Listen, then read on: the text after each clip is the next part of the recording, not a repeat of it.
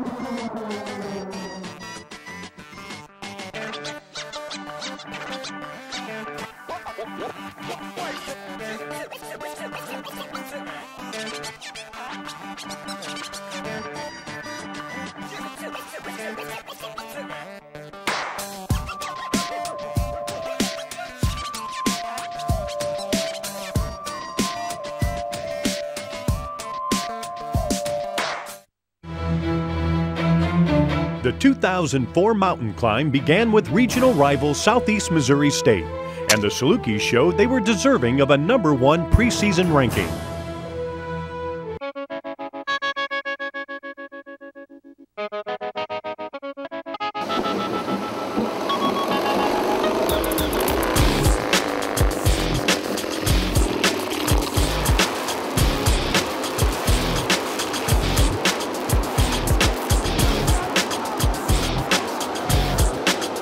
Joel takes the snap. It's Jacobs off the right side, head down to the goal line and in for a touchdown.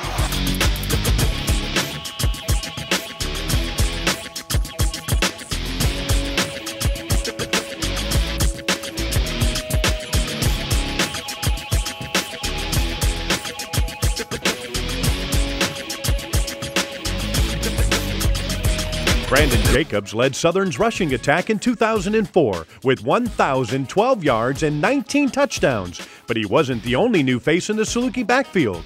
Arkey Whitlock and Terry Jackson joined Jacobs and helped lead the team to an average of over 6 yards per carry. Every running back has his own style, and you know, in our offense we ask for one thing, and that's run hard downhill. And then they add their talent to what we do offensively. Brandon, he was just, a bruiser. He'd come through there, he wouldn't let anything stop him. We had different running backs, and everybody kind of brought a little bit different stuff to the table. And Arkey, one of his great abilities is making people miss. And here's Terry Jackson, a guy that, came in, expected to do a lot of huge things for us, and he helped us out a lot when we needed it. The O-line would break open holes, and then it was just nice to be able to get your block and then look 20 yards downfield and see your tailback still running down the field.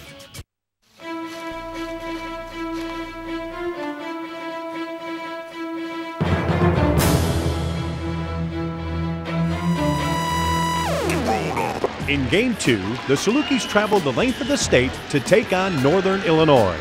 The Division I-A Huskies and 28,000 fans would see a battle worthy of state bragging rights. Well, the Northern Illinois game, everybody's talking about 1A versus 1AA. We didn't look at it that way. We just looked at, a bunch of football players ready to come out, try to win. People didn't expect us to be that close. I think we can play them. We play them, 7 days a week, we beat them 6. We kind of earned a little respect in the state of Illinois. We kind of let a lot of people know that we can play with anybody. It was a game that we was down early and we was able to come back. This was a huge play in the game in Northern Illinois, and that was part of the drive to come back and Kellen made a great catch. 1:03 to play in the ball game. Joel under center, 1 timeout remaining. From the 19-yard line, takes the snap, short drop, looking left, throwing, caught by Little to 10. He's going to score. Touchdown, Southern Illinois. Southern is within 1 of the tie. 53.7 left. Coach kind of asked the players, you know what I'm saying, on our opinion, what we wanted to do, and me and a lot of the other players was like, let's go for 2. So we was backing Coach Kill 100% on that. They're going for it. Here we go. Going for 2 in the win. There's the snap. Play action. Samberski rolls right. Hit as he throws in the end zone. Diving. It's incomplete for Kuka. It's a play we've run 100 times in practice, and you know we execute it correctly every time in practice, and you know it just wasn't there that time. We were inches away from winning the game, and I think they had 23,000 people there or whatnot.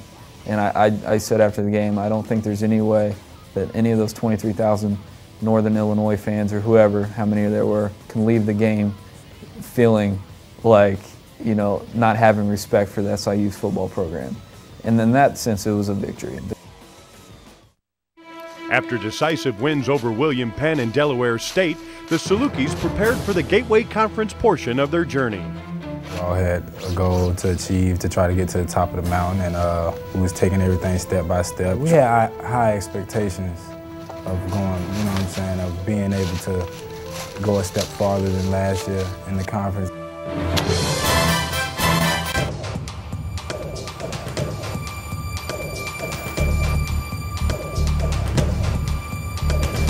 When we down, I just try to gather everybody up, tell them let's do this, let's step it up.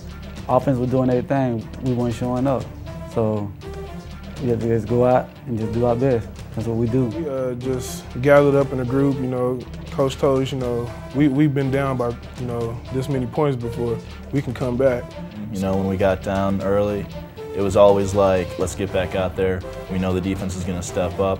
We know we're not playing our game. As long as we do the things we need to do, we can come back and make this game and win it. Coach Kelly put that mindset on us that we have a very explosive offense, and we should not worry about how much we get down because the offense can get us back in the game just like that. Got a block to the 40. It's a foot race. They'll never catch him. It's a touchdown. It is. Touchdown, Southern Illinois. Corey Payne.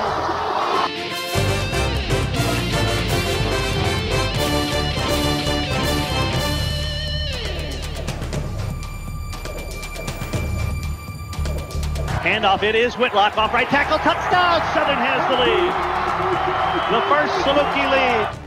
Here he is to throw. He's being pressured. He steps up. He throws to the end zone, intercepted at the 3. Southern's going to win. It's Southern. I told him that I had this half of the field. From the hash to the sideline, I was going to cover that part, and he should just worry about this half.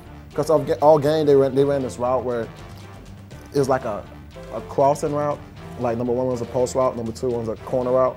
And I told him that play was coming up. I'm like, you know, watch out for that play. Like anything comes to the middle, that's you know, just don't worry about, because he's supposed to go this way. So I just told him, just worry about inside the hash, and that's what he did, and he got a pick, and it was great. It was great. You know, he made a great play. That was so big. I mean, you should just see me. I think I was swimming on the floor or something. I was doing one of this moves, you know. I saw the ball in the air. I mean, my heart started beating, you know, pretty fast, of course. So when I saw the ball in the air, and then Marlon, you know, came out of nowhere and made a, you know, outstanding catch. I mean, it was just a sigh of relief when I saw that. Really, I was on a knee and basically praying, hoping that we get this stop. All we needed was one stop. And Marlon Heaston became a household name after his game-saving interception, but he wasn't the only rising star of the 2004 season. Craig Turner finished the season averaging over 11 yards per carry. He just got wheels, bottom line. He gets open the field, these people aren't going to stop him. And the sky's the limit with Craig Turner at this point. He's going to have a big impact on our football program for years to come. Also on the horizon, Corey Payne finished the season behind all-conference selection Brent Little as the number 2 receiver in receptions, yards, and touchdowns. QP, just like Brent, has a great ability to be able to make people miss in the open field, and he had some big plays. He had a big play against Northern Iowa. We knew that he could make plays like he did this year. It was just a matter of fact, get him on the field and showing people what he can do. The defense had a pair of rising stars as well. Linebackers Philip Doyle and Tony Ranella shined in the 2004 season. I mean, I think Doyle surprised a lot of people this year. You know, he came out and stepped up outstandingly, and been a couple of sacks. The great thing about Tony Ranella is everything he's accomplished is because of Tony Ranella. I mean, he came in and he's worked hard, and he's gotten everything, you know, that he's gotten is because of his hard work and effort. With the departure of 18 seniors, the Salukis will look to several rising stars to continue the climb to the top of the mountain. Our athletes are getting stronger, faster, bigger, and we're getting, you know, better. But that climb is not an easy one, and everything has to fall in place. And maybe next year will be that time. Maybe it's the year after that. I don't know, but we're certainly working towards that. It's been a group effort to make this football team what it is.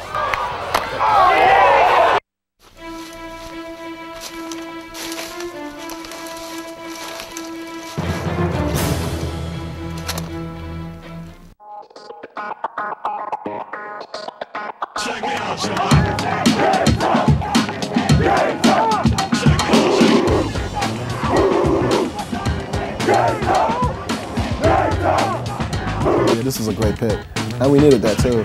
We needed that pick. We kind of started off pretty slow as a team, and I think that right there changed the game.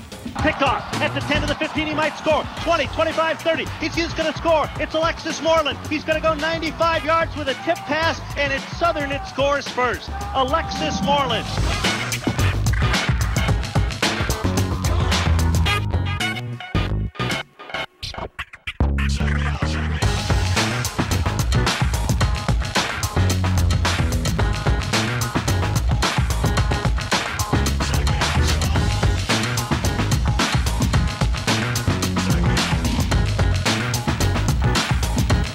This is right after Coach Kill got on me on the sideline about a couple of things, and I don't know, I just was wanting to get that off my mind, and getting in the end zone kind of helped that get off my mind right there. Brent Little finished the season with 822 yards receiving, placing number 6 and 6th in the SIU record books for yardage. The junior wideout has quickly become a quarterback favorite. He's a guy that goes up and gets the ball. It doesn't have to be a perfect pass. It does, you know, he just wants it in the vicinity, and if I can get it in the vicinity, he's going to catch it. And he's a guy that can change the whole complexion of the game on one snap. Tight ends Chris Kupek and Micah Turner also found themselves on the receiving end of Samberski's passes. The tight end combination accounted for nearly 500 yards through the air. That's a tough position to play because you're in the run game with blocking schemes and line calls. You're in the passing game with routes and adjustments and having to play in space, so to speak. You know, so those guys are special from that standpoint. You know, me and Micah, we go out there every day. You know, we try to make plays, and you know, the few opportunities that we do get to make those plays, we try to make the best opportunity of those. The next step in the mountain climb meant overcoming the number 4 Hilltoppers and a defense that was allowing 13 points per game. But it was the Saluki D that came up big in Game 7.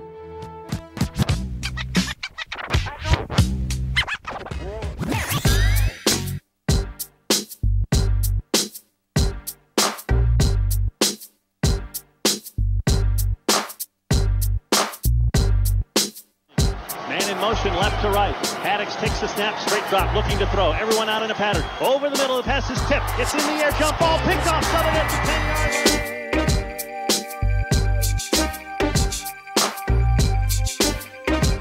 10-yard line. Going through the Gateway Conference, we had a goal set in mind that we was going to come out, dominate any game.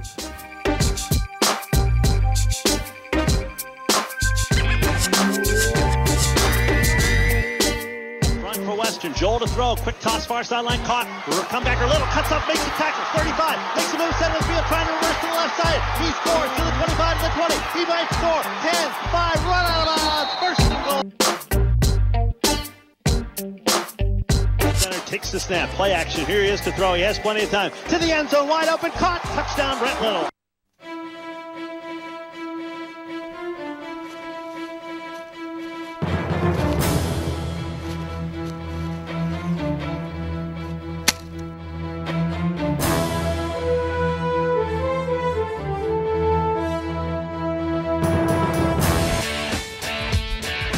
A few prayers were in order for the 3-0 Salukis against conference foe Southwest Missouri State. The Bears hadn't lost to Southern at home since 1986. Out to the 25, breaks the tackle, 30. He's to the 35 to the 40, drags the tackler out to the 42-yard line. Wow. A 40-yard run by Brandon Jacobs. Out of shotgun, Porter tipped by Moreland, ball in the air. It's intercepted by the Salukis at the 24-yard line. Moreland, who has 3 interceptions in 3 weeks, knocked it directly up in the air. It's caught by Jamarcus Jordan and the Salukis and the SMS drive. Toss play and they run right behind him. Here's Whitlock, blockers in front of him, breaks the tackle to 5, hits to the goal line, dives for the end zone. He got in for the touchdown. A big reason for Southern's success can be found up front. The Salukis finished the 2004 campaign number 3 in the nation in total offense, thanks in part to an offensive line averaging over 300 pounds per man.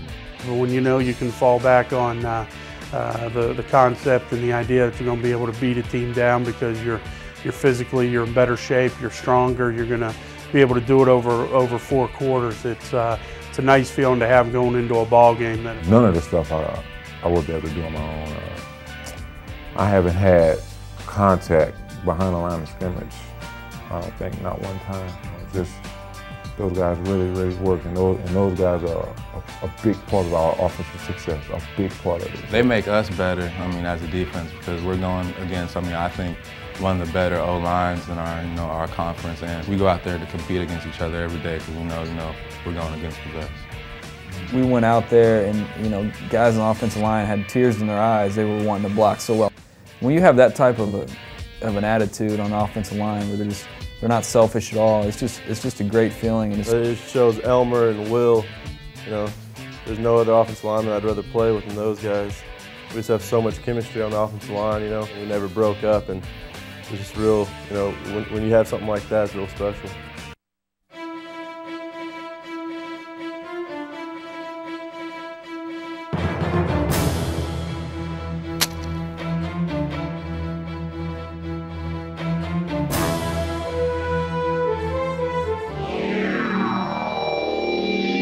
Western Illinois was in for a treat on Halloween weekend, as the only thing more frightening than the costumes was the Saluki defense. Back to throw is LaFalce. He's going to be sacked back at the 14-yard line. He tried to throw it to Norris, but couldn't do it. A quarterback sack by Jamarcus Jordan and Billy Beard.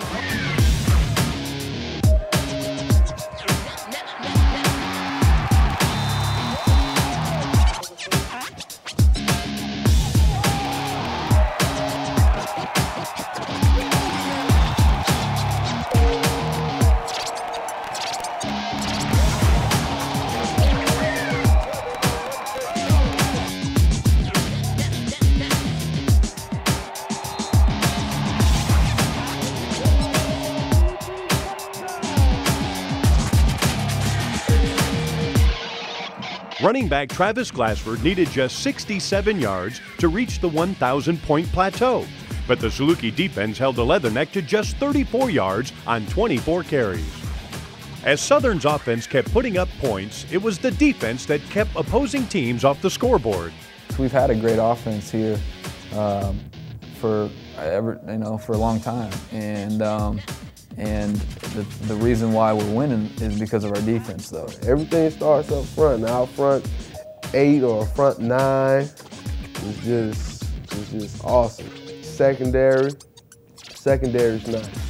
We got some good players. Our defensive line, like we said all year, they're the best in the nation. They're just dominating. It's great to have a defensive line like that because it makes our job a hell of a lot easier. And this year we just headhunted. We just wanted to kill people. We get up there like, man, who's gonna get back there first? We always compete, even in the games. Who's gonna get the sack? Who's gonna get the most tackles? We just always compete with each other, and I think that's what made us better. I feel like I told them all year I was the luckiest defensive line coach in Division I football. Just wave after wave kept coming and kept playing, and it was kind of relentless. They got the job done up front. We thought we should be better than what we were, but to say that we were going to be the #1 team in scoring defense like we ended up, that's like winning the national championship of defense.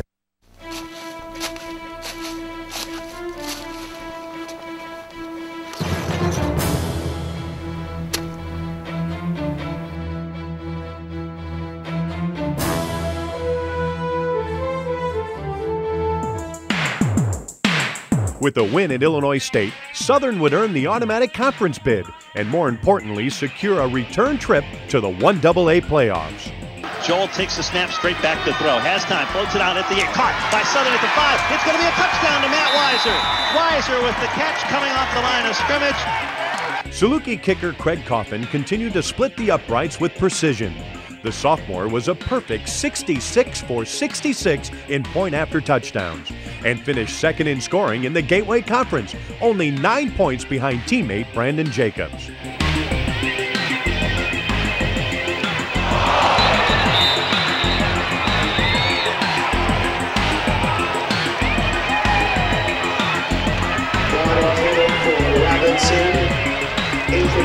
Once I hit him, I just laid on top of him and just looking. I said, "Ooh, do you know what I did to you?"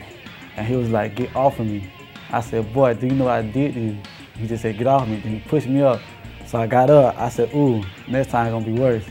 And I just turned around. I just felt it. I like, "Ooh, they can't stop me." Here's Joel, toss play. Whitlock running right behind Wise. Wise got a block to the 10. He's to the 5, breaks the tackle, dives for the goal line to begin. Yes, he did. The best team in the Gateway resides in Southern Illinois, and the conference's Offensive Player of the Year also calls SIU home. Junior quarterback Joel Samberski finished second in the nation in pass efficiency. He completed 19 passes for touchdowns against just 5 interceptions and threw for over 2,200 yards in 2004. You know, Joel, he showed what he could do last year. He just, trying to prove it this year, You can sit down with him and you can say, here's some things that we've got to get better at to take another step forward to improve. And he can take what you tell him and he goes to work on it. He was the type of guy, if he did this, you had to do it because he played banged up all year from getting hurt last year. So, I mean, if he came out and gave 100%, there's no reason no one else should come out and give 100%. So. He never has any doubt. I mean, you look at him in his eyes, 1 second left, we got 80 yards. He never has doubt. He thinks he's going to, make the throw and we're going to win the game. It's a comforting feeling to have him back there. He just wins, I mean, you can't look at him and point out one specific thing. I mean, he's just an all-around great player. Finishing the conference climb meant finishing off the Sycamores and finishing the Gateway season as the undisputed champions at a perfect 7-0.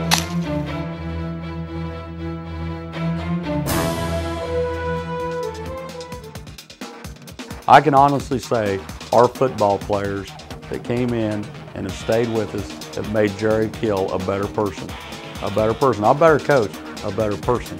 And I appreciate that. And I think, being 1-10, going through that probably makes the 10-2 that much special. Second down 7, Joel, reverse pivot, toss play. Jackson running right, is hit, gets away at the 35. Got to the boundary, runs to the 40, 45, nice move. Stops, makes 2 men miss. 50, might score. 45 to the 40, stumbles, runs to the 35-yard line. Handoff, it fakes, setting up. Samberski going for 6, got little, touchdown. They never covered Southern's leading receiver. He was wide open at the 4-yard line. The draw to Jacobs, he's to the 50, breaks the tackle, 45 of Indiana State to the 40, near sideline, 35 to the 30, 2 men with angles, 20, 15, breaks the tackle, he's to the 5, pushed into the end zone for a touchdown. Well, winning a conference championship the way that we did was great, and it's something that no team has done in our conference, going undefeated. And hopefully next year we can make it all the way to the top. It's right there. So we could grab it, man. The great thing about the program where we're at now, we're not having to start back at the bottom. We can start at the summit and try to make that climb again because, we don't have to build from scratch. We got good players coming back and go on from there. The higher you go, the steeper the climb, the tougher the obstacles, and we still got work to do, but of course we want to win a national championship.